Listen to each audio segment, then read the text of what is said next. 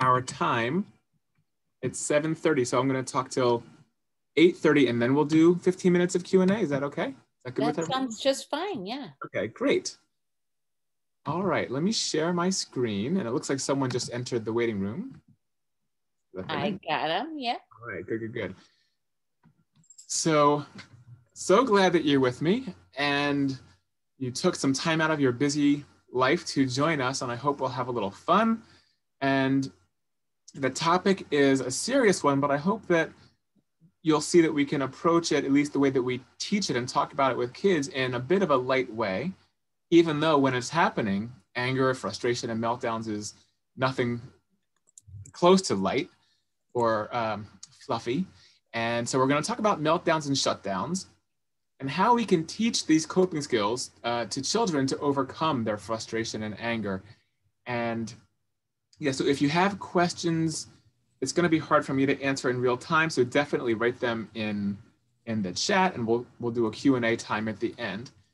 And this is me, and we're going to talk about very specific coping skills for anger.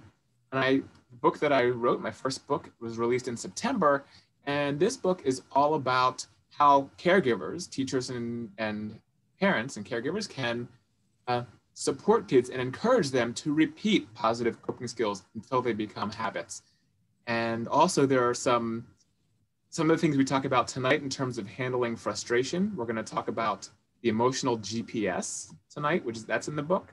And the book also talks about some behavior sort of consequences and behavioral strategy also to help shape kids' behavior towards the really effective coping that you're looking for. But tonight we're talking about frustration and temper. And to begin, I wanted to point out there are certain cognitive traits, the way that people think about the world, that are like the kindling for anger and frustration. These things set people up to have anger. And I wanted us to first identify them so you know what to look for. And if you're thinking of a specific child or children, see if you can see some of these traits in them as we go. And the same thing when we get to the coping skills. I don't know if every single coping skill will resonate with your child, but if you can leave with 3 or 4 or 5 things that you can use, that would be a successful night, I think. So the first one is weak inferential learning. When kids cognitively have a hard time inferencing, making educated guesses about what's happening in their world, then they don't learn from their mistakes. They don't learn exactly how to cope with things at the same rate as other kids do. So the very mainstream kids, neurotypical kids, seem to develop coping skills almost invisibly and naturally. How did they learn that? But many of the kids who have meltdowns have trouble inferencing. So we want to do a lot of direct instruction. We want to teach them how to cope because they're not picking it up naturally. But that's one of the triggers, is that they're not naturally learning their coping skills.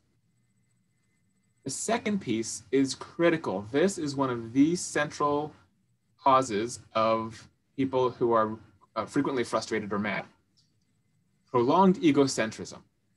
So egocentrism is a state in childhood, and it's expected in babies and in early childhood.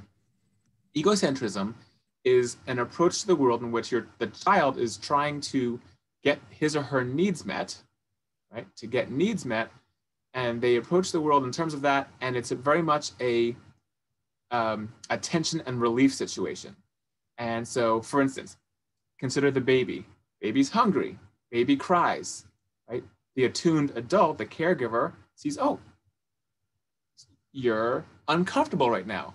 Maybe you need a bottle. Maybe you need a diaper change. So you figure it out. We relieve the tension. Baby's okay. They stop crying, right? When they get what they need.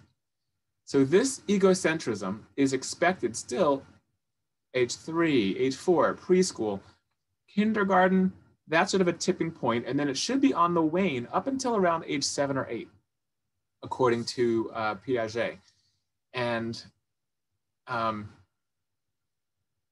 But for many kids, who have this as sort of a central core hardwired piece of them, they may linger longer in egocentrism up until the upper elementary years. Some kids into middle school or beyond. You might know some adults who are egocentric and approach the world, I've got to get my way, right?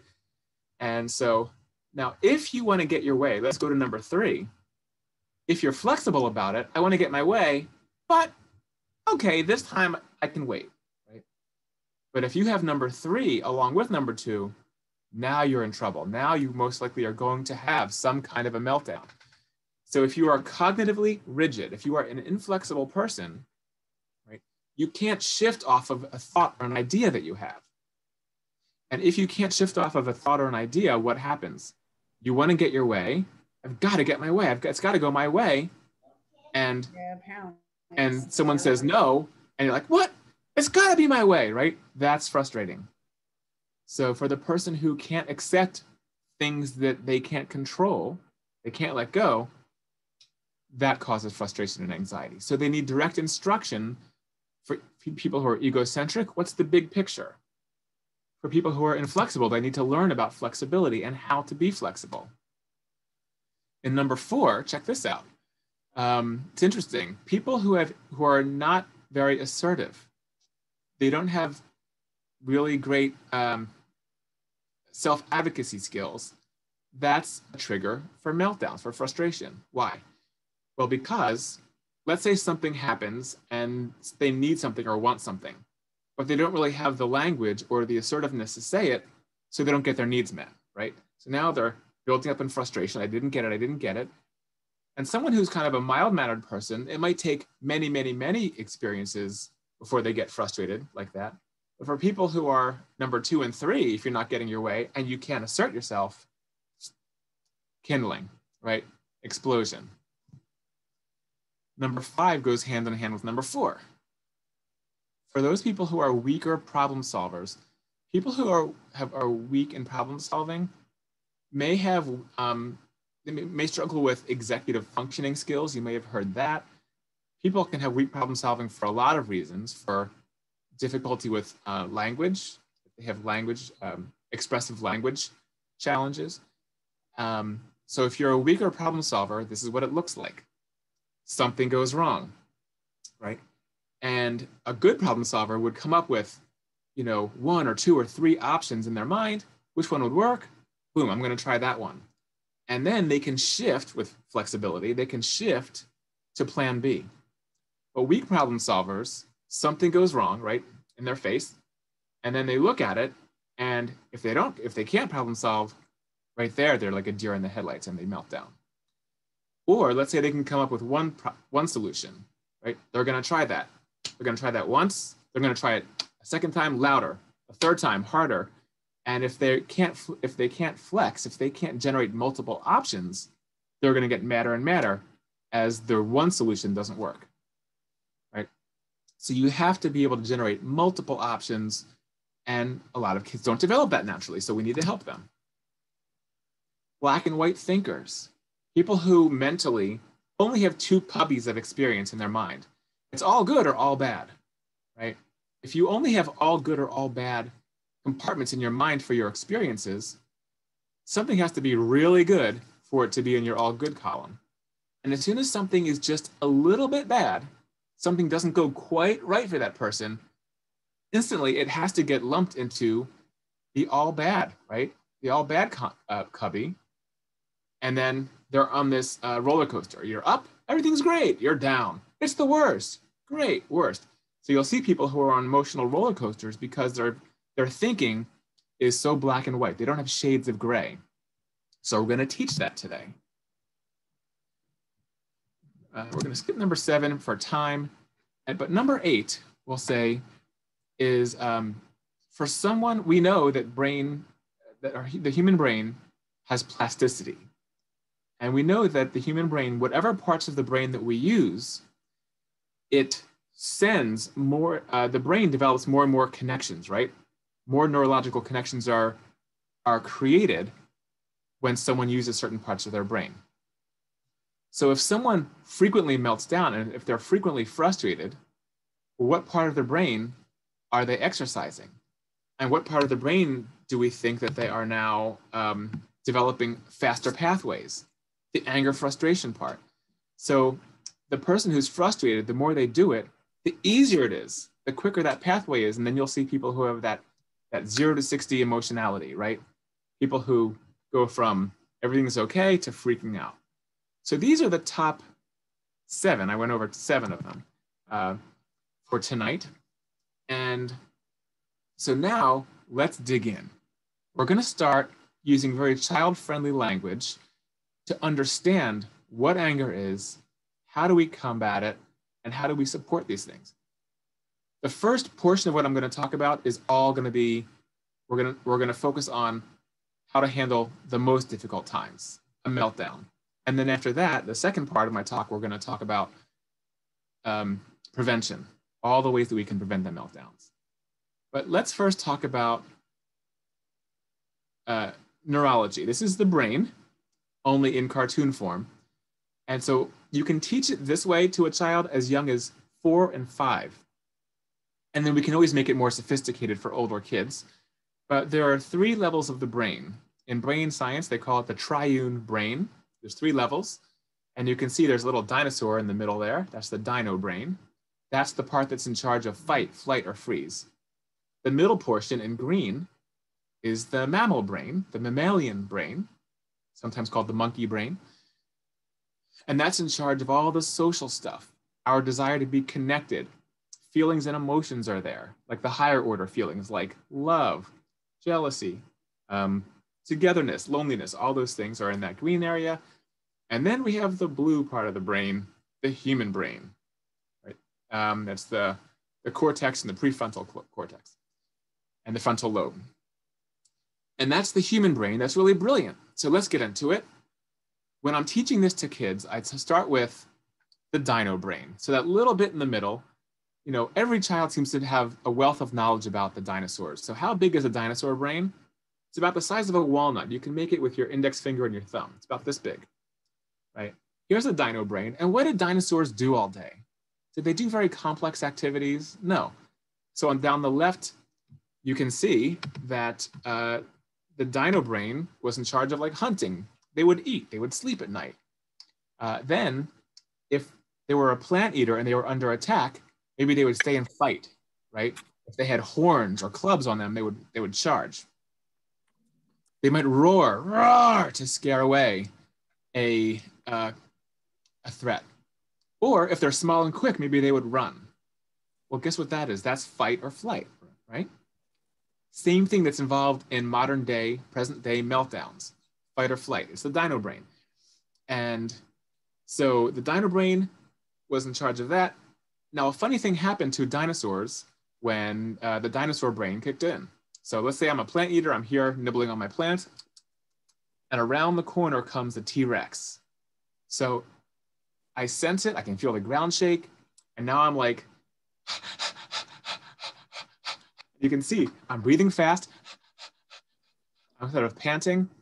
Invisibly, my heart is beating in my chest. All my muscles are clenched up, and I'm on high alert. Where's the danger? Where's the threat? And I might let out a roar just in case. So these are all the same symptoms that happen in present day humans when we are really angry or melting down. We all have a dino brain. So everyone take your finger and you can feel, if you just touch the back of your head, there's a notch, that little bony protuberance, there's a notch back here. Right on the inside of that notch is your brainstem, which is the dino brain that we still have. And so the dino brain is in charge of fight and flight. So when you see someone at school or in your house going, stomping, I'm so mad, I hate you, you're the worst parent in the world. All that kind of angry talk is fuel that comes out of the dino brain. But as we just established, dinosaurs weren't very smart. All they did was hunt, eat, sleep, fight. Right? So now, to a child, I say, well, yes, you have a dino brain, but you also have this human brain. How big is the human brain? It's about as big as your skull, right? Look at this. It's like, is this big? And so the human brain can do way more things than a dinosaur could ever do. And we can go down the list on the right. This group of kids said we go to school, right? We can play, we can learn. Some kids said we know science, we build houses and cars. But where I'm leading the kids is self-control. That's why it's circled. We humans have self-control on purpose, and we can decide whenever we want to do something. So if you don't want your dino brain to take over, you can actually decide. You have way more control than you ever thought. So if you want, if you're like this, there's a trick, and you can shut down your dino brain, say, dino brain, I don't need you. Shh, quiet down. I want my human brain to be in charge so I can feel better. And so this is partly a cartoony description of neurology and helps people to understand, helps kids understand the dino brain, that rage part of their brain. And now they're going to learn on purpose, they can quiet it down if they want to. And so it's a dino trick. And here's how we do it. So first, if you're a caregiver with a child who needs help, you can ask a really paradoxical question. Is there a T-Rex trying to eat you right now? You know, at school, is there a T-Rex? Here in our Toyota, is there a T-Rex? No, it's not trying to eat you. So do you need your dino brain to be as loud? No. So sort of a funny little question to ask. Some kids benefit from that. And then steps 2 and 3 go together, and I'm going to teach them to you right now.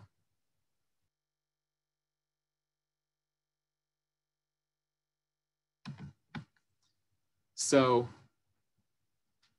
first, I want to teach you a type of slowing your breathing. So instead of this dino breathing, right, we want to take deeper breaths. We want to do the opposite of what the dino brain wants to do.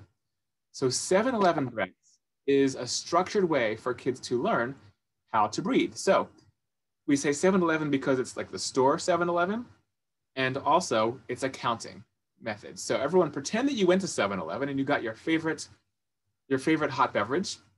You're going to hold it right in front of you.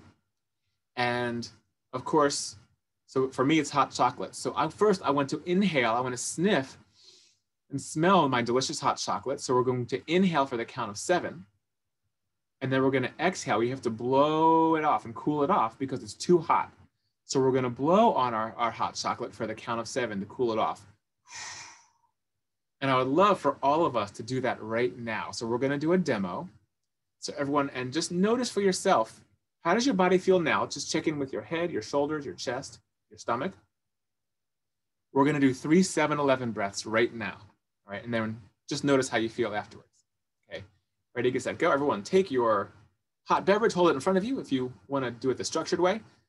And now we're going to inhale for the count of 7. Ready, get set, go. We're going to do this 3 times. Inhale. Hold it and blow it way out for 11. 11, good. Let's do it a second time. Inhale for the count of 7. 7, hold it and blow it way out. 11, good. Last one. Smell it, inhale. Hold it and blow it way out. Great. Okay, check in with yourself. Again, how does your head feel right now? How does your face, shoulders, chest, stomach, right? Kids will say, I feel dizzy. My stomach feels empty. My chest feels open. I feel relaxed. We just delivered a lot of oxygen to our bloodstream, to our heart. We slowed down our breathing. All that oxygen is being pumped to our extremities, so it's helping to relax our muscles right there. So that's great. The second thing, so if you did that, that alone would help you to shut down the dino brain. Let's go to number 3. We're going to shake out our anger, because remember, this is what anger looks like. Tensed muscles. We have adrenaline pumping through our body. So we want to relax our shoulders, our arms. And so we say, shake out your anger. So you can just shake it out. Kids can do this under their desk at school. You might be able to do this at least one arm at a time when you're driving in traffic. You can shake it out. So everyone, right now, with your cameras on or off, just shake out your arms, just get them loose. And you can get wiggly. I tell kids you can get silly with it. Say, shake it out, right? And now, for one time, just for one round, we're going to put number 2 and 3 together. I teach kids to do this. So we're going to take 1, 7, 11 breath, and we're going to shake it out at the same time. Ready? Get set, go. Inhale for the count of 7. Hold it, blow it way out for 11.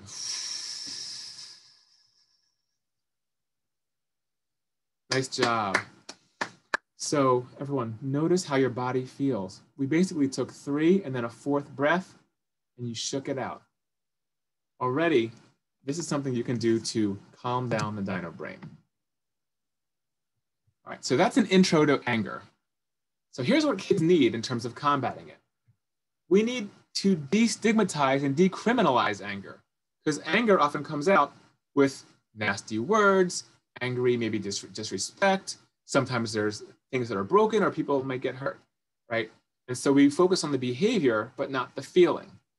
So we want to help kids, especially kids who melt down, to realize that they lost control. You're not a bad person, right? You might have to clean up the mess, you might have to make amends, but we're gonna destigmatize anger. Kids need a framework, and so do grown-ups, a framework to understand different levels of frustration, and that different levels of frustration need different coping skills. We're gonna go over that tonight. They need to understand the dino brain. If they are someone who routinely gets mad, they need to understand why it is that they're doing it so that they can do the dino trick and they can do the opposite of it. If a child is someone who melts down, and certainly melts down with any frequency, then that is the worst part of their day. No child wakes up in the morning and says, oh man, I'm gonna schedule the mother of all meltdowns at 4:45 today, right? No, it's the worst part of the day. They don't want to melt down, so they need a compassionate meltdown safety plan that doesn't rub their noses in it. How can we help them learn that they can calm down? They need safe places to get out their anger, right? And so that's all if they are angry. And number 6 is the bulk of my talk once we get past the meltdown prevention and the meltdown response, and that's prevention. We want to help your child either not melt down at all anymore, develop self-control, or at the very least, have meltdowns be way less frequent, right? If they're every day and they become like once a week or every other week, every 14 days, still they linger and it's not a happy time, but it's way better than every day or multiple times a day. So decreasing frequency and hoping to extinguish them entirely.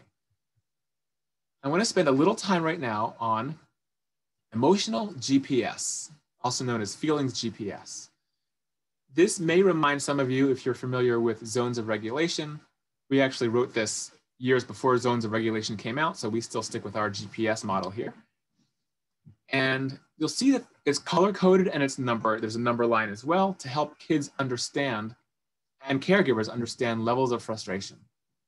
And you can see we go from calm in the purple phase to yellow, orange, and then red is meltdown city. Red is out of control, the red phase.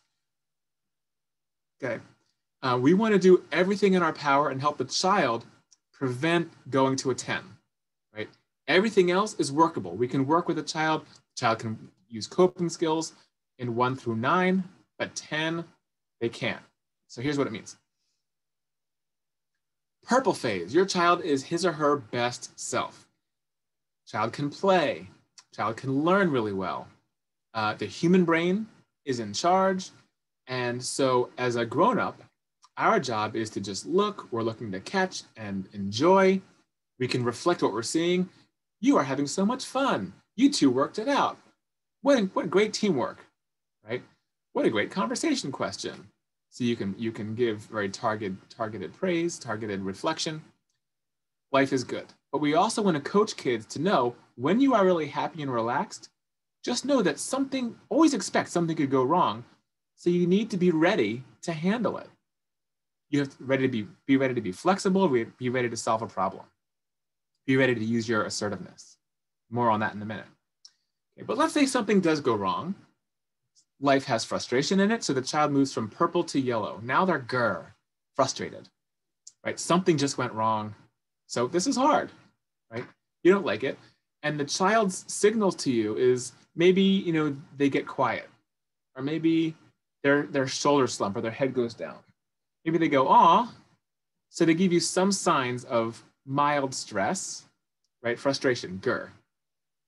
So at this point, we want to support them by asking them how they want to handle this. Question form.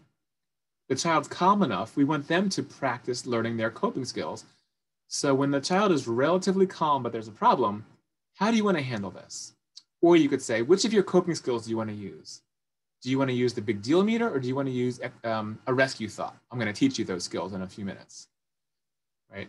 Do you want to take a break? So question form and wide open. The child can handle it a wide range of ways. The other thing that I want to point out is that when the human brain's in charge, your child's brilliant brain is there, and your child can think of solutions. The farther down we go, down this number line into orange and red, the more a dinosaur brain takes over, the less your child can access his or her brilliant human brain. And by the time a child gets to 10, in the red phase, the human brain has essentially been hijacked by the dino brain. And so they don't have any logic, they don't have any rational thought, and they don't have much productive language. At this point, they might be screaming, "I hate you, I wish I were dead, I want to blow up the school," right? All these things. They actually, for the most part, don't actually mean when they get to red phase. We're going to continue. So let's say the child was in yellow briefly, but now you start to see that the child moves from stress to distress. The child's overwhelmed, and the signs for that are that your child's going to show much more sudden movements, like You'll hear guttural sounds, a little more animalistic. You know, you might see a clenched fist. Their jaw muscles might be popping. Clenched fist, clenched jaw. They might be crying, and they're starting to lose some of their language, and they're losing some of their rational thought. So here, when the child's like, maybe they rip their homework, right? At this point, you don't want to give a wide open question, like, how do you want to handle this? Because your child doesn't have the brain power, the rational thought, to answer an open-ended question. If you ask an open-ended question at this point, how do you want to handle this? Your child will likely escalate to the red phase. You might tip your child into the red phase because you're going to flood the child. So we want to narrow things. The farther down we go, we want to narrow the child's choices. So by the orange phase, I hate this. 2 steps for the grown-up. First, you want to temporarily pause whatever demand or expectation is happening. If you're trying to get the child to do homework, if you're trying to get the child to do something, you can say, whoa, wait, hold on. I'm not saying that you have to do X, Y, or Z right now. Let's pause. We're still going to have to do it. Well, don't say that. Just in your mind, you know that the child's not going to get out of it. Your child still has to do that. But I'm not saying we have to do this right now. Just pause for a second. And then number 2 is you're going to give an acceptable choice, left or right. Okay, hold on. I'm not saying we have to finish this right now. You can either take a break here or you can take a walk. Right? Would you like a snack or you want to take a break? Do you want to, would you like a little help, or would you like to try to work on it by yourself a little longer? So 2 acceptable choices. 1 choice, 2 options. Does that make sense? Purple phase, wide open, everything's happy. Yellow phase, open-ended. How do you want to handle this? And then by the orange phase, acceptable choice. You can either do this or this. What do you think? What would work better for you? If, God forbid, your child reaches, tips past the orange phase, now he or she is in the red phase. It's a meltdown. We're going to spend a little time talking about how to handle a real-life meltdown. This is not theoretical. I have worked with kids in the throes of meltdowns at Camp Pegasus. And so this is all backed by both theory and, but it's been life tested. So red phase, the child's out of control, and it doesn't just have to be rage. The child could run away from a situation. They could elope, as they say. They could shut down. So it's fight, flight, or freeze, but they're out of control. They could even be so giddy and silly, they could be running around laughing. They've been officially hijacked by the dino brain. Dino brain's in charge. Your child has the least amount of reason. right? Their fight, flight, or freeze, self-preservation mode has been activated as if they feel like their life is in danger. That's how they're acting. They lose rational thought and they lose a lot of their language processing. So at this point, you should not be lecturing them on the merits of calming down, why it's beneficial to get your homework done earlier, blah, blah, blah. At this point, when a child gets this mad, your message is one choice. There's only one thing to do. Your only job is to calm down. That's it. And at this point, there is no strategy. None of the preventive things, even the dino technique that I shared earlier, no strategy will work because your child, and this has happened, kids will look right at their parents or caregivers and say, Mike's strategy is stupid. It never works. Because it doesn't work in the red phase. It can work in orange, yellow, and purple. So at this point, your only job is to calm down. So we want to be compassionate. We know your child has lost control. Your child will feel a great deal of shame and embarrassment in the back end of this for the most part. So we want to destigmatize it. Very minimal language. You're not talking much. Okay, shh. Your only job is to calm down. And at this point, I'm going to need a little help from a volunteer. Anyone out in the cyber world want to volunteer? Oh, I need someone here. So I'm going to have my son, who's home with COVID, during COVID, he's going to come help me. So I'm going to move the location of the camera. Sam, you are up. And I'm going to aim this here. And we're going to do a little demo for you. You can sit in the black chair. Thank you. I can sort of like come over here, a little aim this way. That's good right there. Okay, so Sam is going to have a tantrum, okay? And so I am going to try to intervene. I'm going to show you, I'm going to model, and I'll describe what I did. So let's say, of course, he's only sitting because he's taller than me. So, but he's at like kid height for me. So we don't want to come in and be towering over the child who's tantruming, because just this image of someone who's taller coming in, that will reinforce all the cues of their feeling like they're under attack, that there is a threat. So you want to come and swoop in and you want to get on the child's level and you're going to say, your only job is to calm down. All right, ready, get set, go. Here we go. So you're mad. You're so mad. Oh. You are upset. Your only job is to calm down. I'm going to be over here. Right? Right? And then you back away. Let me do it again. Let's see. Can you sort of slide a little bit closer to the sofa area, actually? Because I think it'll be a better angle for them. So I'm gonna do it again. And notice what I do with my hand. You couldn't see me, my back was probably to you. I come in and I take my hands, and I might put them on his forearms or his hands and sort of bring them to midline. And I say, you are upset, your only job is to calm down, right? And then I back off and give, 8 to 10 or more feet. And so there's a reason why I do this. When you swoop in, give a little, for one thing, I just put my hands on his forearms like this. It's not out of anger. It's just to give a little tactile sensation that might, for 1 second, snap the child out of their anger enough to hear my one sentence. You're upset. Your only job is to calm down. I'll be here.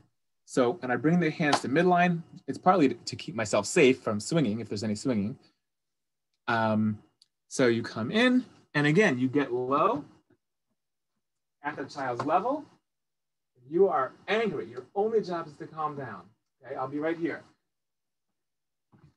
And then, while I'm here, you don't stare down the child. You shouldn't be like totally supervising and glaring into their eyes, because again, that's a cue for danger.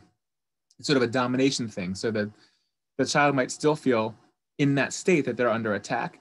So you can look diagonally, you can look over here. I can still keep an eye on Sam's safety and on what he's picking up out of my peripheral vision. So you can look, so this way you're not staring him down, but I can still see him right out of the corner of my eye, right?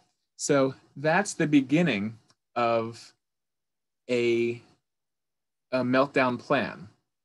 And now I'm going to unpack that a little more. So thank you, Sam. I appreciate your help. Okay. So now I'll spend just a couple more minutes on a meltdown plan. So this is the red phase. One choice, minimal language. We're not discussing it. You can talk about everything when the child regains his or her right mind, when the human brain takes over, right? We're not talking to the dino brain. A lot of people have questions, follow-up questions about this. What if it happens here? How do we handle this? So I want to answer a lot of the frequently asked questions about how to handle this. Of course, you have to remain safe. A couple things. So as I mentioned, I would come in and sort of touch the child's hands, bring them to midline, say, you know, you're upset. Your only job is to calm down. I'll be over here. So over here meaning away, but nearby. Some people say, what if the child is attacking me? So then I say, like, you would move away, but if the child follows you, I would say go into a room, go into the bathroom or into your room, lock the door, have a magazine or a device to read, and wait it out. And your child might bang on the door, but if your child is actually going after you, you have to keep yourself safe, and you are the kindling. You're the fuel that's going to keep the tantrum going longer. So if you remove that yourself, then the meltdown energy will wane faster. Second question that often happens is, another thing that we do is we want to have a meltdown plan. So during a time of peace, I like to have families come up with like a calming down spot. There could be one or two in the house. It could be the child's room. It could be another place in the house, but it is not a punishment. It's not a timeout. A calm down spot has favorite items in it. It has comfy things. It might have drawing materials or stuffed animals or an old blanket. You know, anything that the child fidgets. Could be something physical. Anything that's okay and safe for the child to have when he or she is in this mode. And so for some kids, if you make a calming down plan, even though their dino brain takes over, still you can say, okay, you're upset, better go to your calm down spot. And about a third of the kids will go there voluntarily. Some kids might need an arm around, but then there's that, 50-55% of the kids that really just seem to like dig in. If you know your child is one of those, a digger inner, who's going to tantrum in place, don't try to move them, right? Know your child. Same thing with the touching of the forearms. If you know that touch is actually going to escalate your child, then don't do that part. Just get on their level and say, your only job is to calm down, I'll be over here. But if tactile might help, use that. If your child locks up and is tantruming in place, then you clear the room and remove other family members so that they don't have to be there to witness it and comment on it, right? We just want to keep the child safe. And here's what an anger meltdown is. It's a wave of energy. It's a wave of limbic energy, that brainstem that I mentioned, and it's like a wave on the ocean. It rises, it crests, it peaks, and then it crashes on the ocean, and then it recedes. It's predictable. And so on the back end, once your child does calm down, you turn to your child and say, you did it. You calmed down all by yourself. You did that. So it's not, if you stand there and you're stroking his back, stroking your child's back, then the child thinks that you're the safety blanket, right? And they become attached to you and they never develop the confidence that they can do it. So that's why we say, I'll be near you, but you're gonna calm down. And they always do. And then another thing to do on the back end of a meltdown is to say, you did it, you calmed down. And you can even make it a game. Once the child is calm, you can say, wow, today you calmed down in 33 minutes. Incredible. Last time, it took you 35 minutes. This is a new record. You beat your record. Let's see if next time you can calm down in shorter than 33 minutes. So on the back end, we want to squeeze a meltdown and see if a child can recover faster and get back to life faster. You did it. You can even reward if you have a reward system. Stickers for calming down. You're not rewarding the meltdown, you're rewarding the calming efforts. Okay. If a meltdown happens in public, like let's say you took your child to Target or the supermarket or wherever, and the child has one of those meltdowns right in the middle of an aisle, if you again develop a plan, like a public safety plan, a meltdown plan. You can say, if this ever happens, we're making a beeline to the car so the child knows what to expect. Take your child by the wrist, not like down here where you can pull the wrist out, the hand out of the socket, sort of a forearm, more solid part. And if you just start to get a nice head of steam, your child will be like walking behind and you can get them out to your calming spot. If your child is too big to move, we don't want to get into a tug of war in a public place. The child might have to just drop down, and it's embarrassing, of course, but just to keep it safe, your child might have to finish that dino brain wave right there. Oops. Okay. So now let's shift to the purple, yellow, and orange phases. Prevention. The next series of slides are all going to be various child-friendly coping skills lessons, things that we actually teach at Camp Pegasus or in the therapies that I do. So we call, at the outset of just about any therapy process, we talk about taking the road to happiness. Here's the road to happiness. So let's say that you're driving along, you're on the road of your life, and then there, the road splits, and you can see that there are two roads. One is the road to happiness, and you can take that. I always ask a group, raise your hand if you'd rather take the road to happiness. They all raise their hands. But if you're not careful, if you're not thoughtful, you might go crashing down that other road, down past the warning sign, past the log, down the road to sadness or the road to anger, the road to misery. So we talk to kids about, well, which one would you choose if you had a choice? And they almost always, except for all but the most oppositional child, will choose the road to happiness. Well, how do you do that? Right there where the road splits, you can see we highlighted it in orange. That is decision point. At decision point, that's where you have to do something. You have to stop and think. So we drop down that sign, stop and think right there at decision point. Well, what do you think? Well, what might happen if I do X? What might happen if I do Y? And we have big decisions and little decisions all day long. Do I want chocolate or vanilla?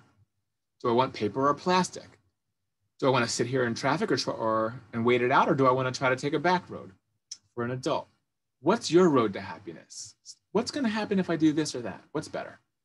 So you make choices all day long. If you were getting mad and your fists were balled up, here's a big choice, and you're about to hit your sister, stop and think. What might happen if I do this? Yes, it might feel good, short-term road to happiness, but I'll get in trouble. I might lose my phone, my iPad. I might not be able to watch TV, whatever. So I might get in trouble. Is that a good part of your day? What is your road to happiness? We can also call it your road to success if you want to talk about it academically. So we can change the language, the road to happiness or the road to success. Make great choices. So kids who come to us for therapy usually think, the world happens to me, I have to melt down, right? It made me. But our message right in the beginning of therapy is you have a choice. Choose your road to happiness. Next tool that I want to share, some of you might see if this resonates with you and think if it makes sense for your child. If not, there are more. Okay, this is called the big deal meter. And we're going to measure what's a big deal and what's worth freaking out about. And so in this, again, you can see the colors in the thermometer actually are the same as emotional GPS. So we have the purple phase, yellow phase, orange, and red, all again with the same number line. And so establishing it, we talk to kids about, well, what does a thermometer measure? Thermometer measures temperature. What does a speedometer measure on a car? How fast it goes, speed. Okay, so then what does a big deal-o-meter measure?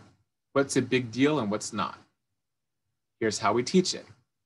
On the bottom left, we ask kids to fill in, to tell us, what are some of the things that you actually melt down about? What really gets you so upset you're yelling and screaming? And you can see this group of kids said, when I hear the word no, makes me melt down and tantrum. When people are mean to my friends, okay. When I mess up in art, we had one child who was very perfectionistic and he would melt down if he messed up, ripping up his paper and crying. And this fourth kid said getting punched. Okay, that makes a little more sense. I can see why you'd get that upset for that. So these were all like 9s and 10s for them. Meltdown City. So then the adult caregiver, therapist or the teacher, parent, you on the right side, we're going to fill in, we're going to say some God forbids. And you can insert your own God forbids. You don't have to use mine. But the ones that we use, we teach in a very sort of tongue-in-cheek way, so it doesn't look as awful as some of the things that are listed here. You might be looking at me and saying, Mike, you are a dark person. But we say it sort of tongue-in-cheek. So I'll say, well, on this side, I'm going to say a few things, other things that could happen in the world. And so what if, God forbid, we don't think this will happen, but what if, God forbid, your parents died? You could never see them again forever. It's a forever thing. How upset should you be for that?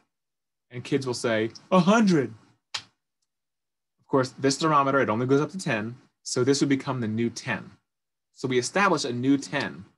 Essentially what we're doing with the child is we're going to take perspective and help kids realize things could be a lot worse than their everyday things that they react to. So parents die is a 10. So here's a tongue-in-cheek story, kind of ridiculous, but what if, God forbid, you were outside playing and in a freak accident, one of your legs got sliced off, bounce, and it rolls down the sewer so you can't get it back. I always add that part because smart alecky kids will say, well, doctors could just sew it back on. So I have to add the sewer part. So it can't be reattached. So it can't be reattached. You're going to be in a wheelchair the rest of your life when you've been used to running around. How hard would that be? How upset do you think you would be? Is that as bad as your parents dying forever? Well, no one's died, they think, so that's a 9. Still very upsetting for sure. So then we add another one. For contrast, what if it's not your leg that's chopped off, but what if you're diving outside and you're playing? This time your pinky finger gets lopped off by accident, so you have 9 fingers. You can still get around, you have your legs, but you have 9 fingers. How upset should you be about that? And kids will rank that. This group said, some kids said 7, some kids said 8. So we put it in the middle. And I tell one more for good measure. Let's pretend, hypothetically, a meteor, a large asteroid was streaming through space, very close to Earth, and it was very highly magnetically charged, and it wiped out all of our telecommunications. No TV, satellite, cell phones, iPads, computers, all of our Wi-Fi disabled. And scientists figured it's going to take a year to get back. Not forever, but a year without all of our favorite things. So kids, I say, is that as bad as your leg getting chopped off forever? No. Pinky chopped off? No. And so these guys rated it a 6 or 7. So now they're thinking in this very critical way, right? Rating what's a big deal, what's not a big deal. How upset should I get about something? And then we get to the punchline. Here's the big finish to this lesson. Then, you can see with these arrows, we ask the kids to now re-rate the original things that they said that they melt down about. Okay, so what if you hear no compared to these things? Is that as bad as your parents dying? Is that still a 10? No. Is that as bad as your pinky finger getting chopped off? No. And you can see hearing no went all the way from a 9 or 10 to a 3 for this child. Grr, I'm a little frustrated. Maybe I'm even okay. People are mean to my friends. That went up. If I mess up in art, is that as bad as computers breaking for a year? No, I messed up one time. I can fix it, right? So the arrow goes up. And you can see the direction of all these arrows. The kids successfully re-rated all the things, the everyday things that are not forever things.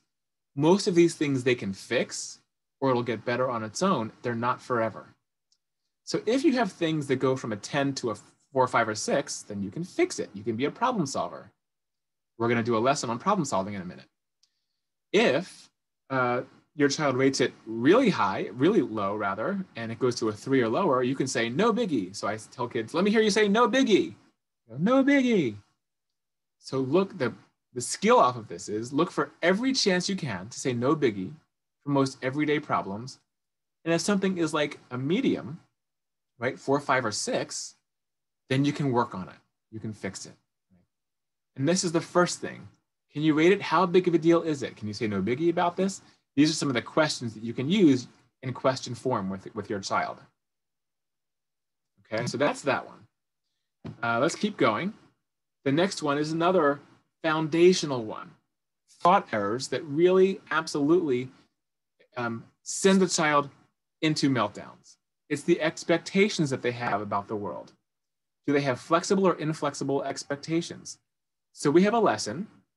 It's called, this one was done for younger kids, so we called it Must Cliff, the word must, like I must get my way.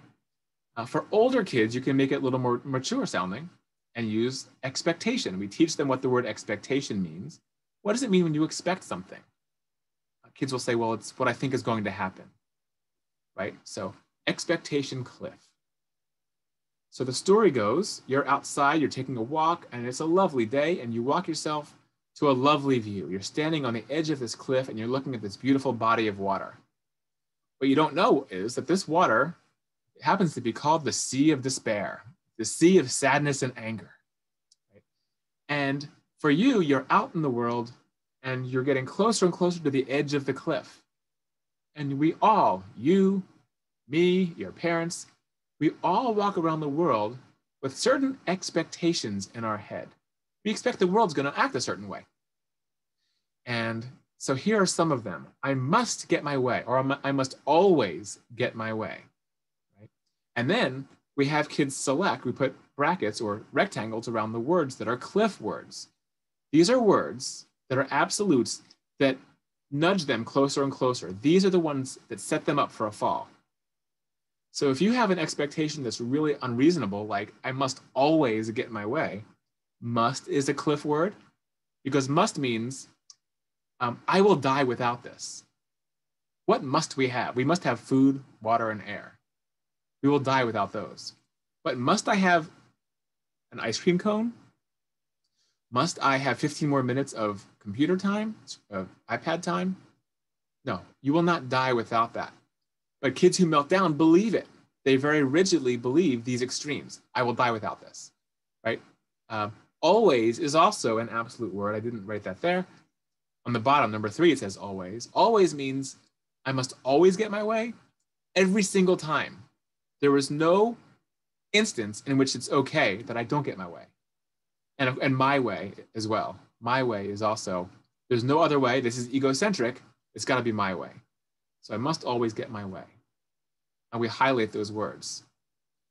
Then we have kids practice writing rescue words. If you notice in the picture, take a look, sort of right in the middle, hanging from the side of the cliff is a branch. In the cartoons, there's always a branch under a cliff where the character can possibly catch themselves and climb back up.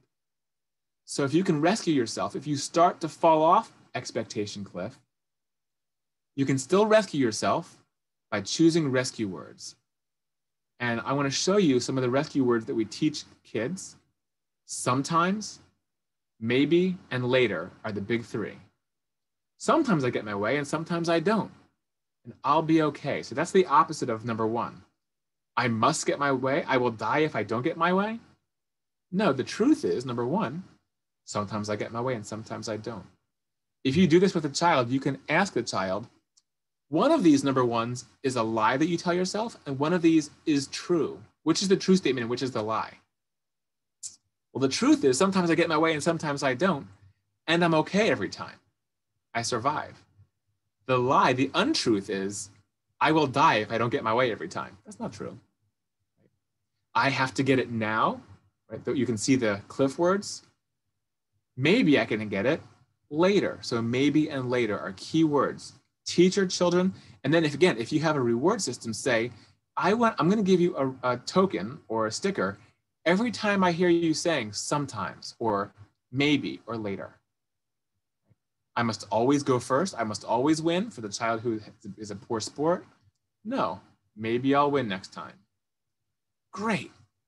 Right, so there we go. So this is expectation cliff, and the lesson is that it's your expectations.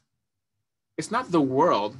The world didn't make you melt down. That's the belief that the melting down child has.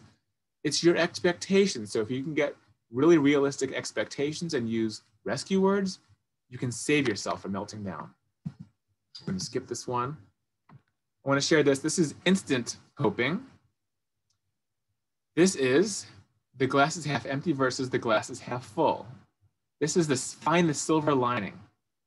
If something goes wrong, there's 2 ways to react to something.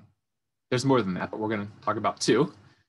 So we tell the story of two kids, twins who have the same exact DNA, identical twins, and they're drinking their favorite beverage, which is chocolate milk. So here we have two glasses, and they both drink their chocolate milk down to the same level. And now there's half, it's half, the cup is half full or half empty with the liquid. The red brother with the red thought bubble says, oh, he looks at it and says, this stinks. I only have half left. This stinks, right? So he has a pretty negative attitude. How does he feel? He feels mad. The other brother with the same exact amount, looking at the same situation, looks at his glass and he says, wow, well, at least I still have half left. I'm going to enjoy the rest of this. He's happy.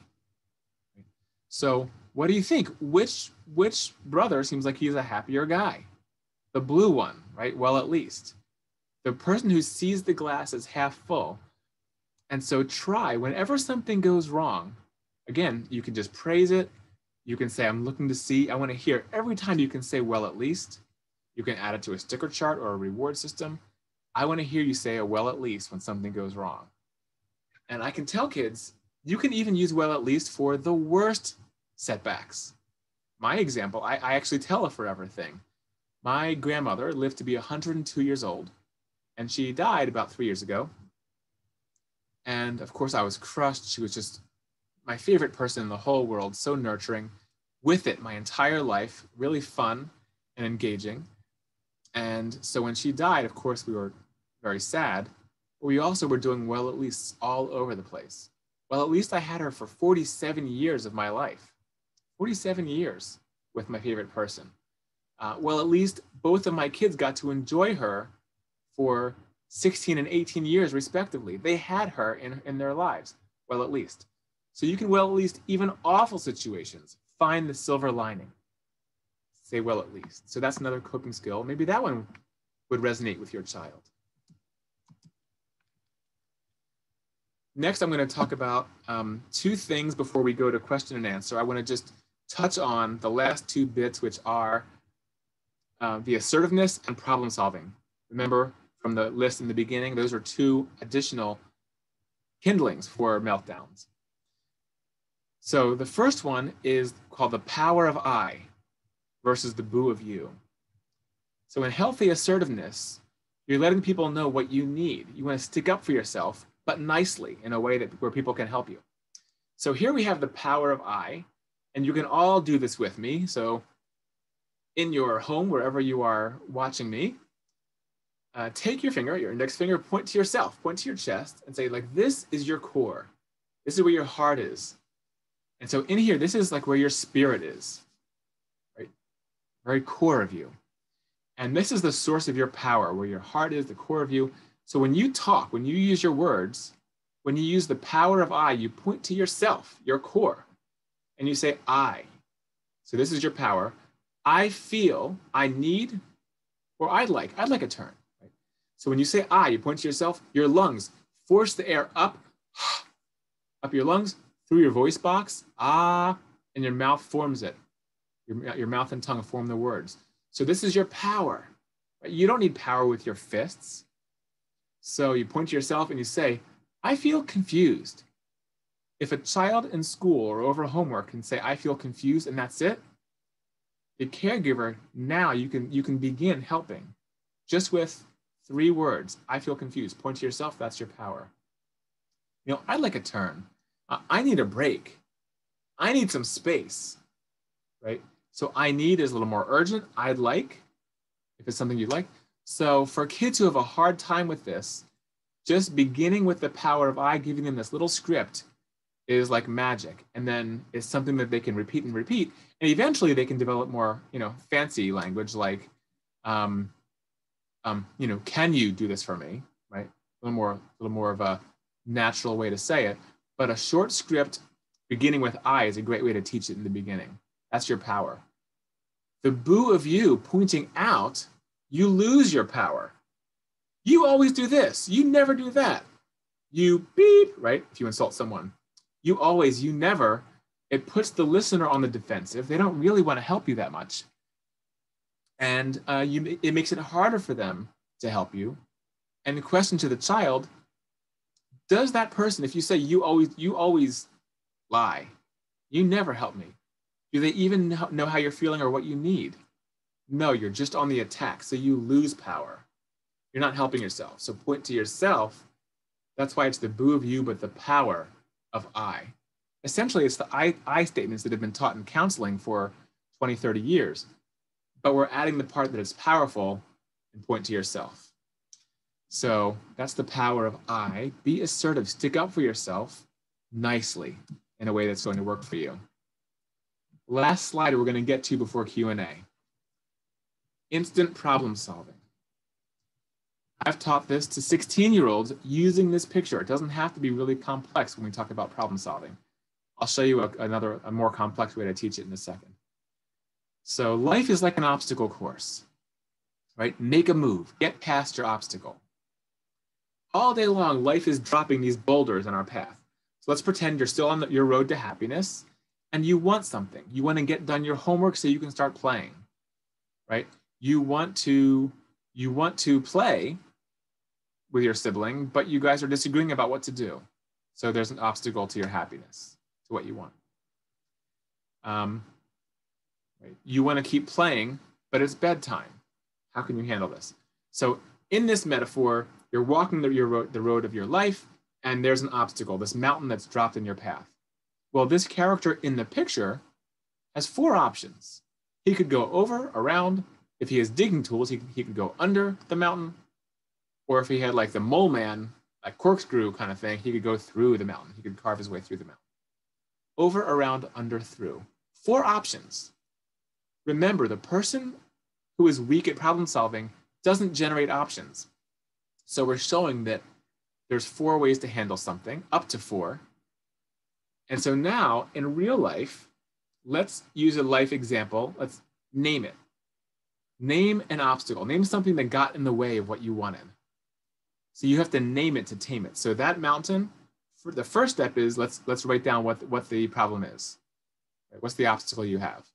So my obstacle is they already started playing soccer and they're saying I can't get in the game. Okay, well, what are 4 things you could do? I could run and get another player, another kid, so we'll go and create even teams. I can wait until the game's over, maybe. I can go find a different thing to do. Or maybe 4, I can go ask a teacher for help, 4. So you want to do it, and when you do this, see if you can ask the child to come up with the options. It's very important. It's a gift to the child to do that option thinking, to develop that muscle. So try not to rescue, hang back, and see if your child can come up with some options, okay? And generating options, pick one. Which one do you think is most likely to work? Number 2, good luck. If it doesn't work, don't freak out. You can always try 1, 3, or 4. You have options. So we're teaching this word option. List 4 ways past your obstacle. Make a move. Right? Instant problem solving. This is a more formal problem solvers club, we call it. It's a more language-based worksheet. Some kids like to use language more than an image. So 1, list your problem. 2, it made me feel frustrated, sad, lonely. Number 3, list 2 or 3 options that you can do. 4, circle 1, A, B, or C that you think might work best. And 5 is try it. Good luck. If it works, congratulations. If it doesn't work, no biggie. You can go back to number 4. All right, last.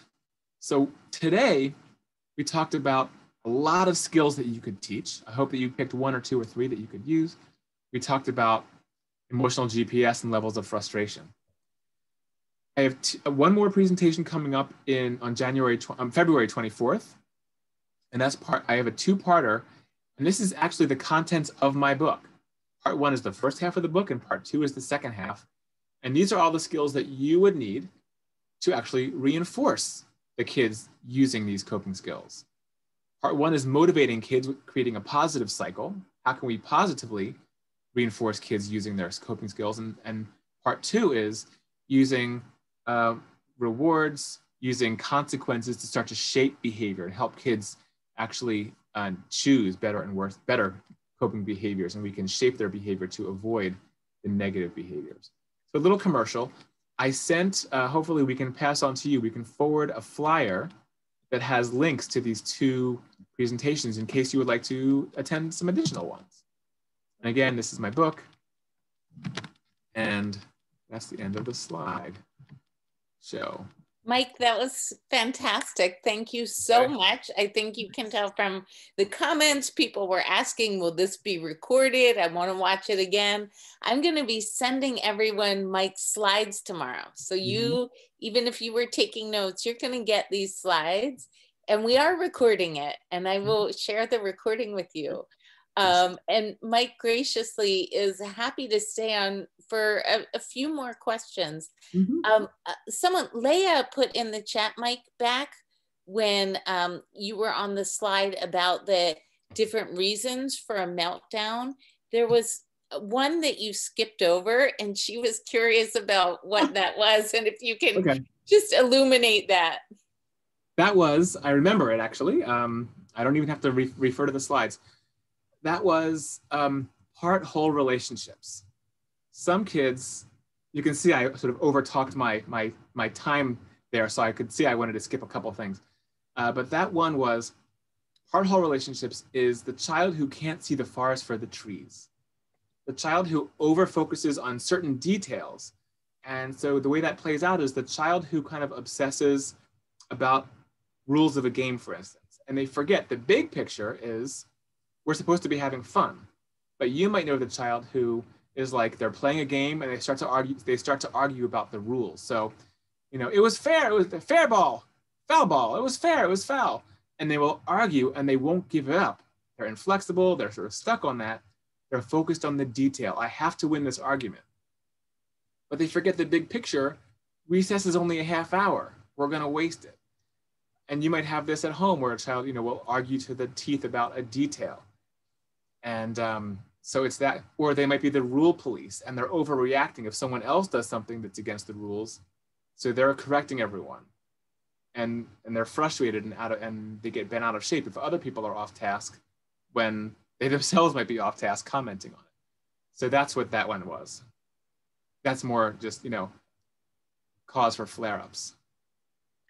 I saw another question early. Yeah, I think it was from Stephanie, and I had just chatted to her. Stephanie, if you want to unmute to ask your question. I read it. So, not to make this like about me, but because maybe it'll apply to other people. I have a 3-year-old who is my clone, and she goes from grr to like flipping out. There's no other stages. That and so my question was based on that. And when you were talking about the must clip or expectation thing, how much of that is reasonable to try to use for a 3-year-old? She's almost 4, but okay. So I could try the whole swoop in and do all that stuff. I think that would be useful, and like some of that stuff would be good. But I guess my question is, some of what she's doing is developmentally appropriate, I would imagine, and she does think she should not have to share her toy or whatever. So how young is reasonable?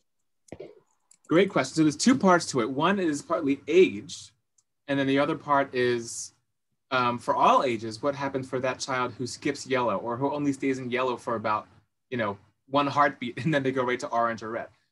So first, let me talk about the age thing. Children 4-year-old and younger are crazy people. Okay, their human brain actually has not grown in quite enough yet. So they are 3 years old, 2 and 3 are unreasonable people. 4-year-olds are just gaining the beginnings of reason, but in a tired or hungry moment, they can easily slip back into the 2s and 3s. So there, you're actually socializing your child. And yes, it is expected for the 3-year-old still to tantrum. In fact, they see, 3 is worse than the 2s. It's called the terrible 2s, but no one stops to give the 3s a nickname, I don't think, unless you know of one. And quick story, my son, 3 years old, he could get angry. He would go from purple to red, especially if he were hungry. He was really his hunger was, he would get hungry instantly. He didn't have any range. And so we were out and we knew we were getting close to when he would probably be hungry. We were racing home and we said, Sammy, this my son who you saw tonight, he said, Sammy, you want Cheerios? We're gonna have Cheerios? Yes, Sammy wants Cheerios. So we were racing home and we were gonna give him like a handful of Cheerios on like the high chair or whatever on the table. And then we were gonna make his real lunch. We knew we were cutting it close. Sammy, Cheerios? Yes, Sammy wants Cheerios. Came in, he sat down, we put Cheerios on the table and he goes, no, Sammy, no one Cheerios. And they're all on the floor, right? And so that was completely a snapshot of the threes. And I've worked with so many parents of 3-year-olds and it's that. So we need to expect that. And so there for the 3-year-old and even up to 4, you want to reflect, oh, you are hungry. You're upset. You want to label their experiences because you're helping them to develop the awareness of their body states, and they're developing the language of their states and their emotions.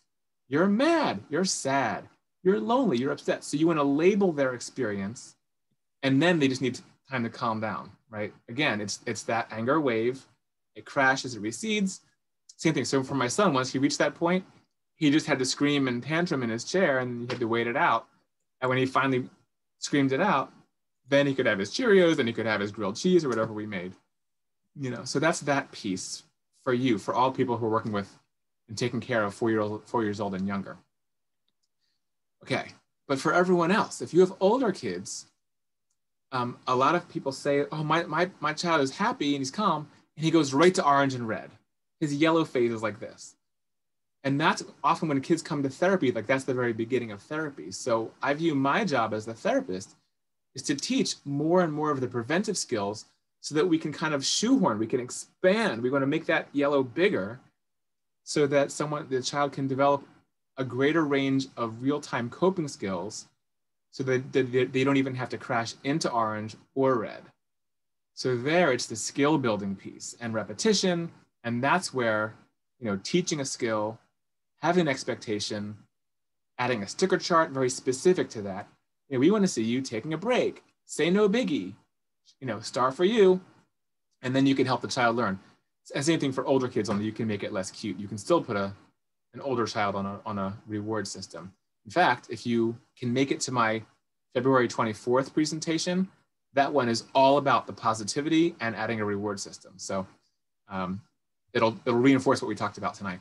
And I'll send that out, Mike. I'll make sure people get that information about the 24th. Yeah. Hallie had a question, if we can do another one. Yeah, Hallie, I have time. Did you see me before? I was like, oh, I want to make sure I get my question. That was fantastic. And I really appreciate that. Great information.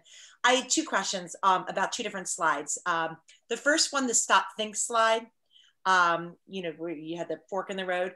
The road to happiness. What about the kids that have impulse issues? Yes. There's a whole other element of, potentially they have attention issues or impulsivity. Yeah. How do you deal with that when it's kind of almost very difficult for them to do that stop think more than average, I guess you could say? Absolutely. This is their version of that short yellow phase, right? Mm-hmm. They're so in the moment. They're lacking the self-awareness in the moment to see that they're approaching decision point. And so they're moving so fast. So there are a few things that I would work with the child on in therapy, which is one is actually delayed gratification. Like if your child asks for something, if you just, you might want to, they might say, please, they might do the whole thing, but you say, hey, hold on, I'm just gonna count to 10. And so you literally go like, child, don't grab, wait. And just practice waiting, and you can vary it. In your mind, I'm gonna count to 3. Sometimes you give it right away, but you can vary it. Child waits, okay? So that's one little thing you can do to help with delay of gratification. We also have another, it's not appropriate for tonight, but a coping skill called How's Your Engine Running? And it's based on a book by the same name. So if you do an Amazon search for How's Your Engine Running, something related to that title, it has to do with your body is like an engine. It's running fast, medium, or slow. And if it's fast, you're too impulsive, you're hyper. And it's hard at decision point. If you're too slow, you can't focus. You don't have enough focus on, you're like this. You're kind of zoned out. If your engine's slow, and medium, if your engine's medium, your body is like relaxed enough and you're focused, you can do your best work, you can make great decisions. So just learning about the child's engine is a part of it. But we should expect the impulsive child, by virtue of that sentence, is going to have a hard time executing a decision. But that could be all of your decisions. What a great decision. I like how you thought about that. Did you think first? And again, one more, I don't mean to do a plug, but we'll actually address a lot of this the way that in the next presentation on the 24th, we're going to talk about how you can develop a child's self-awareness through your reflection of what they're doing, your verbal, the way that you interact with them. And basically it's an extension of what I said about 4-year-olds and 3-year-olds. When we say, oh, you're happy, you're sad, you're developing their awareness of their states. But then the rest of their lives, when they're in elementary and beyond, you can say, you're reflecting what they're doing. Oh, what a great choice. You did that. Well, you're climbing so high. So you're reflecting their decisions. And I don't have time tonight to get into it, but tune in next time. And you'll get all the answers, I think, or many of the answers for this question. Thank you. May I ask the quick question on silver linings, or are we out of time? Because I don't want to hog you here. If anyone needs to go, I won't be offended if you have to go, tend to your family or anything. But I can stay a few more minutes if anyone wants to hear the answer to this question. So silver linings, I love that. Reframing your perspective. What if the child really fights back on that and really struggles with seeing the positive? Do you just keep practicing, keep saying, okay, well, how can you look at this a different way? Because it doesn't always come natural, as you said. What can you do to help kind of veer that towards the positive? Yeah.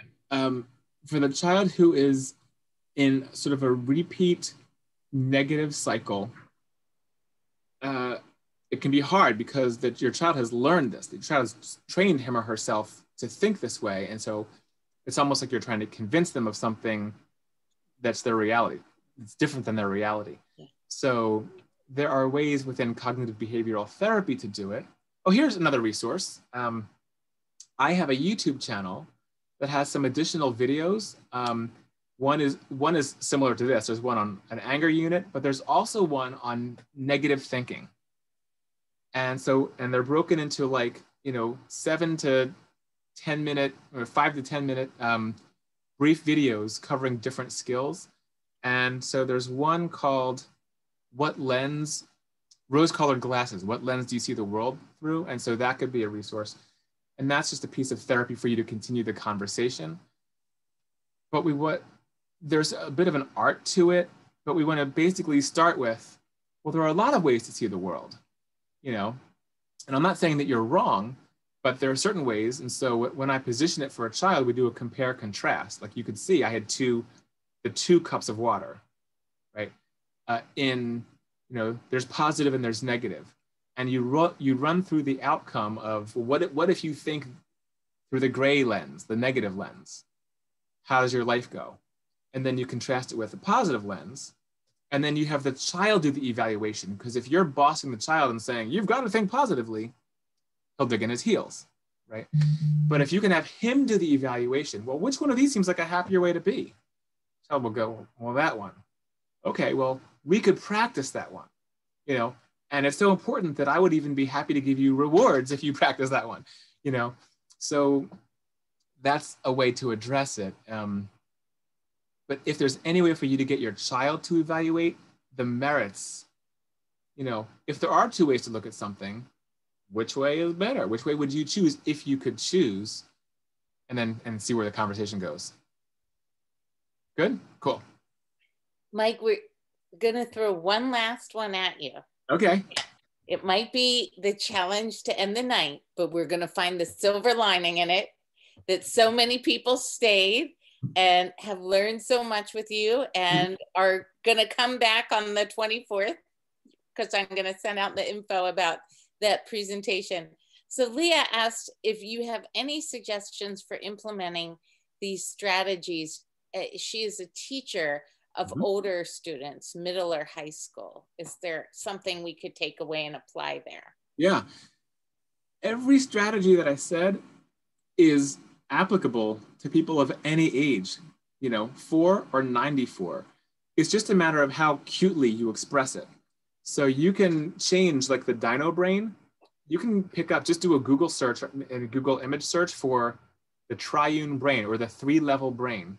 And you'll see there's dozens of images of, reptilian brain, mammal brain, human brain. And so you can use that to help to teach your students. 3 levels of brain. If your reptilian brain takes over, you're raging, you can't focus. It's not smart, it's a reptile, right? Your human brain is smart. And so then there's things that you can do, can you calm down? Can you take deep breaths to deliver the oxygen to your brain to slow, to take you out of the reptile brain, the reptilian brain. So it's just the language that you use to make it less cute. Expectation cliff is just as valid. Just call it expectation cliff, but the thoughts involved are the same. And all you have to do is adapt the language. So for instance, if you have, let's say you're teaching middle school or high school, and there are some students who are perfectionistic, that's another expectation. I must get everything right, or I must always get everything right, or the inverse, I must never get anything wrong. That's the perfectionist, right, who freaks out. They're so stressed out for tests and they shut down. So you can show them expectation cliff. You can say you're on the edge of the cliff, and you would write, you just change the words, the scripts, it's underneath the cliff. So it's, I must get everything right, or everyone needs to like me. I must never be embarrassed, or whatever it is. Is that true? Are you going to die if you're embarrassed? I mean, there's a saying, I died of embarrassment, but truly you've survived every time you've been embarrassed. So it's just a matter of same concept. And I think it's still helpful to have the image, the visual. Or if you feel like a teenager is going to poo-poo it, I don't care, don't use the image, and just compare and contrast the language. I must get everything right. I will die if I get something wrong, versus sometimes I get something wrong, sometimes I get it right. I can learn from it if I get it wrong, right? Or it's expected for learners learning a new topic to get things wrong. So all of these really can be converted. You can rate what's a big deal or not. Just call it a 5-point rating scale. Just don't call it a big deal-o-meter. So that's my suggestion. Every one of these things can be adapted rather, and just with language.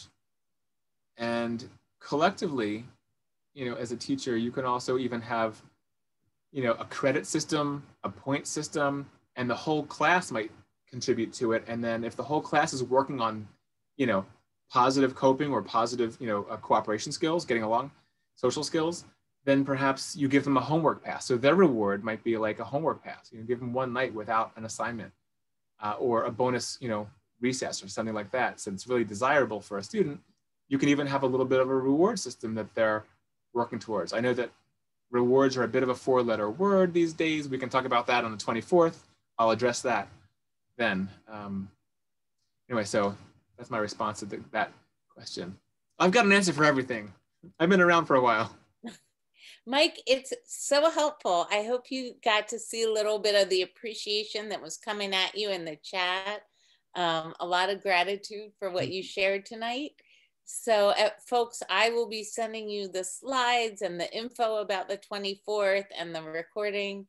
And I just, we will continue to do these parent presentations because it's really clear that they're important and meaningful, and we want to give everyone the support you need. So Mike, thank you so much. Thank you all for joining. It was really fun to share this with you. And I'm seeing that there's a song from Kids Corner about meltdowns. I never heard it, so I'm really excited to check that out. Thank you. Oh yeah, it's great. I think you'll appreciate it, especially in your line of work. Yeah, I can't wait to hear it. See it. Thank you. That's awesome. All right. Good night, everybody. Be well. Thank you, Mike. Good night. Thank you. Thank you.